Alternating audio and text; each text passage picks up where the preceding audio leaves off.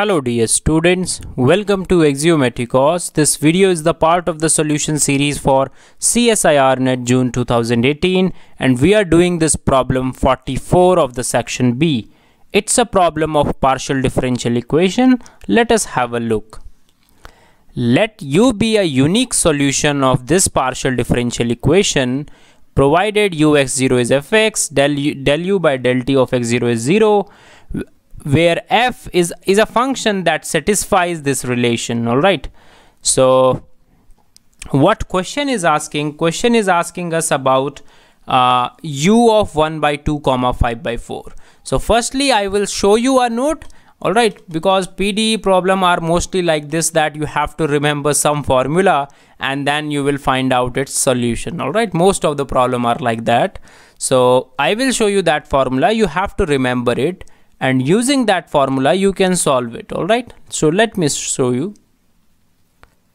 So see, this is your node that we were talking about. It tells us the solution of a one-dimensional wave equation. So this is our one-dimensional wave equation provided with these two initial conditions. Now what we are given with, that solution is given like this. All right, so we will directly apply it. So according to this, u of xt will be 1 by 2 of, all right, so what is this neta? So this is ux0. So what is ux0 in your problem? It is f. So f of x plus, now what is c? C is 1, x plus t plus f of x minus t plus 1 by 2c. So what is c? C is 1, so just write it 1. So you will get x minus t, x plus t, and we have v. What is our v? V from this is 0.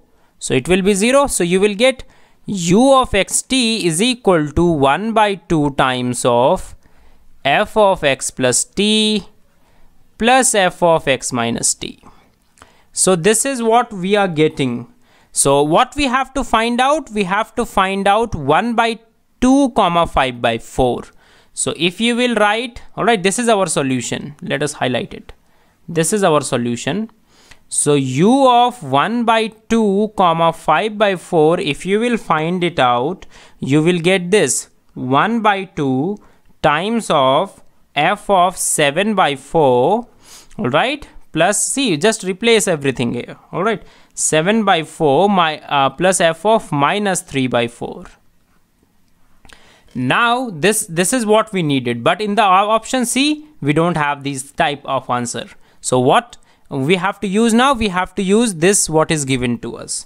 So it is given to us that f of x plus 1 is equal to fx. This is given to us.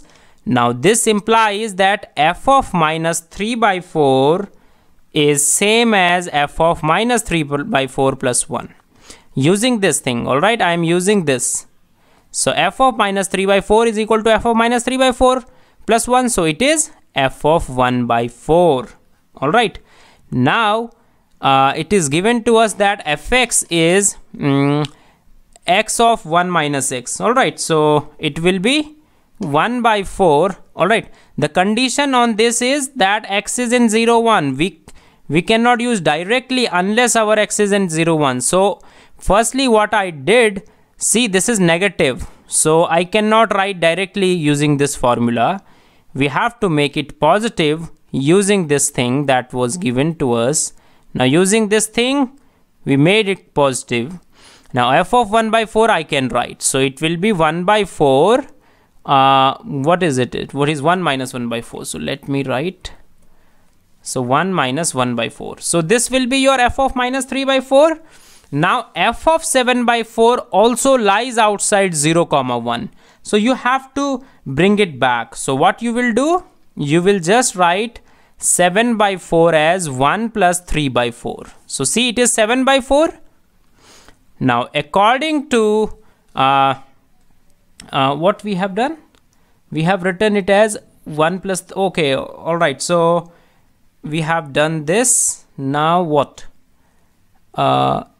All right, so wait a second. Yes, so it is according to this thing, it is equal to f of 3 by 4. F of x plus 1 is equal to f. So I get confused, all right? So 1 plus x is x. So f of 3 by 4, what we are getting? Now it is less than 1, so we can apply this. So what we will get? 3 by 4, 1 minus 3 by 4. So you will get 1 by 4, so you are getting 3 by 16 from here.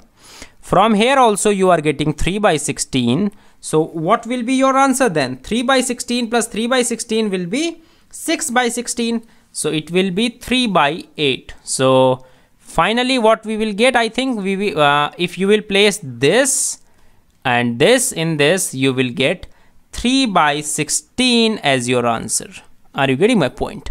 So that means the third option that you are given with is the correct option, and all the other remaining options are false. So see how easy is to solve this problem once you know this D'Alembert solution. All right, this is also called D'Alembert solution. So if you have any doubt, you can always ask in the comment section. If you have any other doubt, you can join our WhatsApp and Telegram groups. Links are given in the description part of the video. All right, so thank you.